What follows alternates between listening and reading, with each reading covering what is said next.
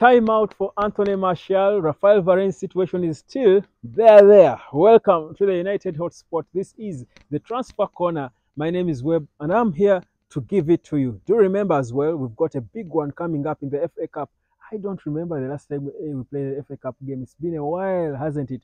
But Wigan is the next either casualty or we could be their next victim. Let's get into it. Now, Antony Martial's talk has been top of Manchester United. And people had started speculating that Martial could surprisingly be given a contract extension. Now, this is the fact. Man United has not said anything like that. Antony Martial's situation is still being discussed, and they are yet to come to a final decision to what exactly is going to be done. So the thing is, Martial's contract runs out on the 30th of June, and United had made it clear before, and I told you here on the United Hotspot that they're not going to be extending his contract with the club. How are you, boss? Yeah, and what exactly United wants to do now is to try and find a potential buyer for Antony Martial this January. If they can't get a buyer, the idea is to see him run out his contract, and on the 30th of June, they release him for free. Now, the word free and players at Man United might not sound good for anyone, because the reality is we do need money. We are in a sell to buy situation. If we are going to buy any of the so many players we've been linked with, I don't think any club has been linked to more players than Man United. I don't think any club has ever been linked to more players than United anyway. So if we are going to buy any of those so many players, the Sahu Hirasis of this world, we have got to sell. We don't have money, guys. And Antony Martial could have been one of the guys, obviously, we expected to sell this January. But the reality is, if you're the owner of any club, if you're the manager of any club, would be looking to buy Antony Martial. Let's be honest about it. So the thing is, we could be forced to stay with Martial until the end of the season and see him go on a free. Now, that is not something we'd love to see. Martial joined United in 2015 for £50 million. That was a record fee for a teenager back then. He has scored 63 goals in those so many years.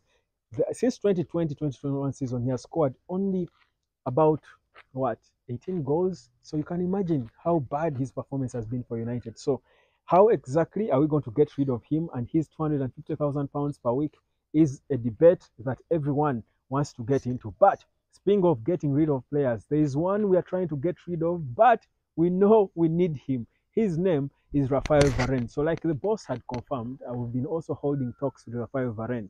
And for his case, United is clear. We want to keep you, but on different terms, reduced terms to be precise. Now, Varane up to now is yet to agree on this. So we are hoping that we get some money. United has placed a £30 million price tag on Rafael Varane. And we are hoping that maybe a club in Saudi would come for him. The only, again, issue would be Varane not wanting to go to Saudi. So that means if Varane doesn't have the heart of Man United, and he's an experienced player, he can certainly see that Man United needs money.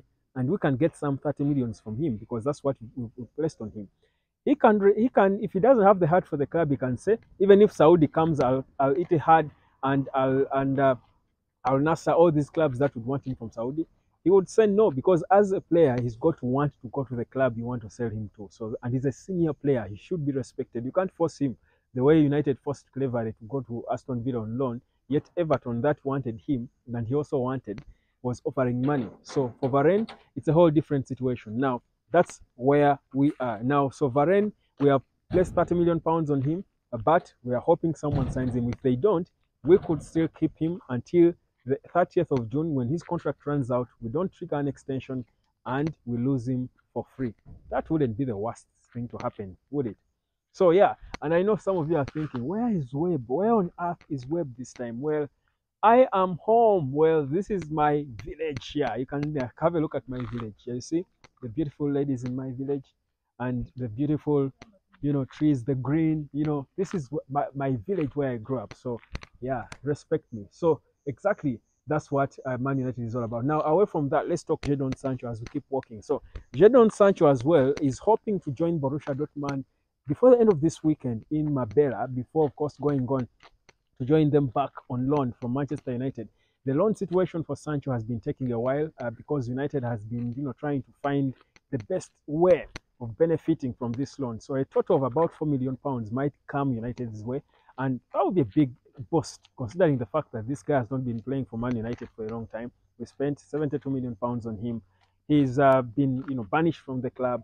Getting £4 million, and getting his wages not paid by us, for me, I think would be a decent bargain.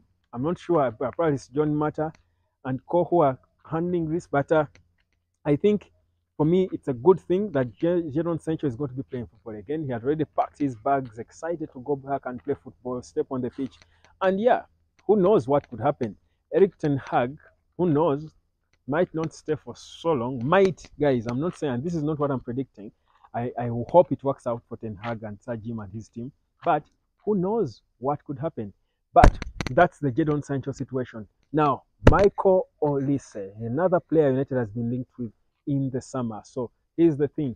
Manchester United are serious about Michael Olise, this Riyad Mahrez look-alike. Not in terms of appearance, but in terms of play. So Riyad Mahrez play alike. Let me put it that way.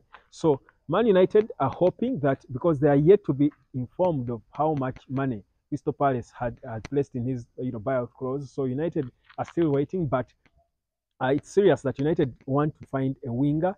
And I still don't understand why they don't talk about Mason Greenwood, because if you ask me, Greenwood is probably better than Michael Olise from Crystal Palace. So why they don't talk about him, again, you can fear of the unknown and everything. But Sir Jim and his team are clear that they do want to do things their way, and they are clear they do want to give a chance to every player to either fail, prove themselves, and and stay, or fail and go. So Mason Greenwood cannot be, cannot be scapegoated. Every player has got to work for their own, and Greenwood as well is among the players we've got. So that's the situation with Manchester United. So my call is still on the radar, top on the radar, by the way.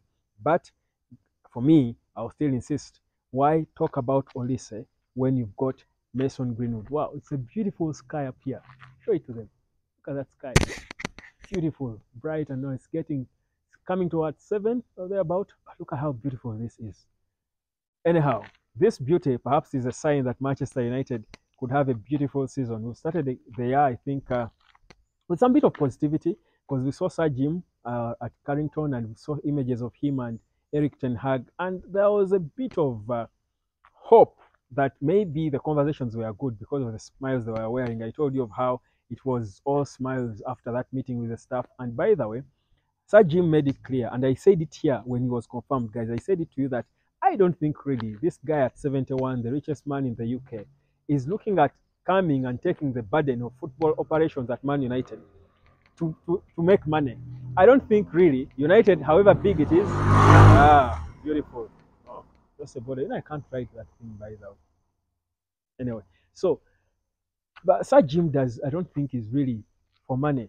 Yes, he's a businessman, and obviously will make money with the 25% and the 1.3 billion he put in. But I honestly don't think his biggest drive was money, because I don't think this Man United and this 25% is going to add so much on his wealth. So he said it to the staff that for him, he's not here to make money, to enjoy profits. He is at Manchester United because he supports the club. Let me ask this guy. How are you, sir? Tell me you support Man United. Oh, please, which team? Barcelona. Would you want Greenwood? What? Greenwood at Barcelona. Mason Greenwood. He's better. He's better than. He's not a bad guy. He's not a bad guy. You'd want to see him at Barca. Yeah, because I say him there in the league, but he's a good guy. He's a good guy. You'd want to see him at Barca. Yeah. These guys want to take our guy, guys. These guys want to take our guy. I'm done, man. We are not selling you a player. It's not happening unless you're giving us 200 million. We are not giving you Greenwood. He's not worth it, but maybe like 45 million for Greenwood. Yes. When Antony dos Santos, Antony of Man U, when he's worth 85. He was just hyped, but he was also not worth that money. Exactly. So Greenwood can't be worth, man. This guy is disrespecting our player. No, I'm done with this video. Bye. I'm out, guys. No, you man. No. I'm out.